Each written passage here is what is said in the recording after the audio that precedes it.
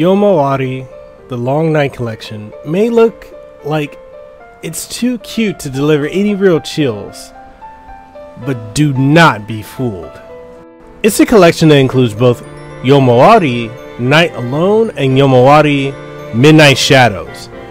Now, between the two, there's a whole lot of grotesque horror hidden beneath this game's saccharine aesthetics.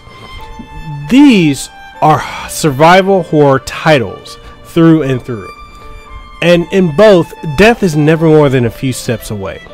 The Yomawari games have always explored the impact of the supernatural and its bonds between people and what they're willing to do to basically not allow the most horrifying of situations hold them back.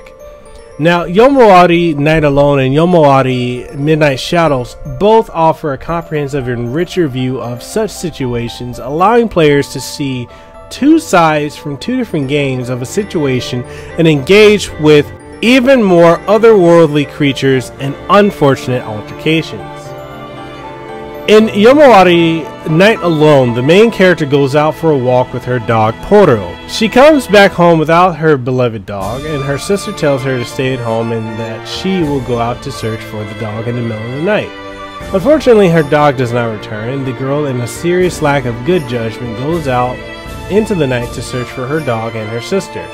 But something is wrong. The city does not look the same, and the darkness seems to be consuming everything around her. Now, in Yomawari Midnight Shadows, this game has a heartbreaking prologue. So a young girl buries her recently deceased dog, abandons the one that is still living, and then ends her own life. Except in the next scene, she is alive. This girl, whose name is Yui, is attending a fireworks show with Haru, her best friend that is about to move away. This farewell turns tragic when the two girls are separated by spirits. The rest of the game follows a duo as they attempt to reunite. To progress through the game's story, you'll switch between both Yui and Haru as you explore their spooky town and attempt to uncover clues to each other's whereabouts. Sounds easy enough, right? Well, it would be if it weren't for all the demons that are roaming the streets looking to turn the pair into a juicy late night snack. These games do a great job of making you feel hopelessly vulnerable by arming you, the player, with little more than a flashlight and their feet.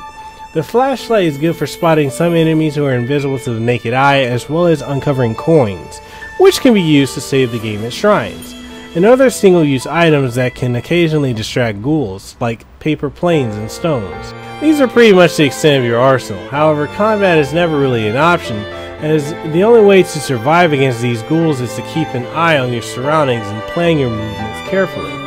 You'll find out early on that cupboards and bushes are your friends, and to tiptoe around sentient butcher knives and eerie ghost babies, unless you want them to turn you into twitching piles of meat.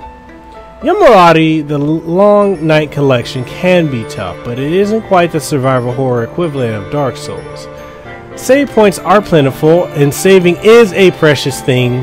That's something that can only be done at specific statues, a la Resident Evil, if you have collected a coin to use as an offering. Now let's talk about the visuals, which are very claustrophobic and unsettling. Darkness crowds around the edge of the screen, and it constantly gets dimmer, or it constantly is dimmed, save for a few that are just far too bright.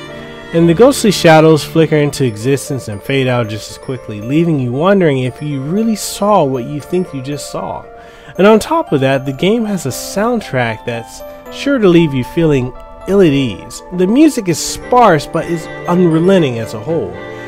The kind of droning noise that's sure to set you on edge.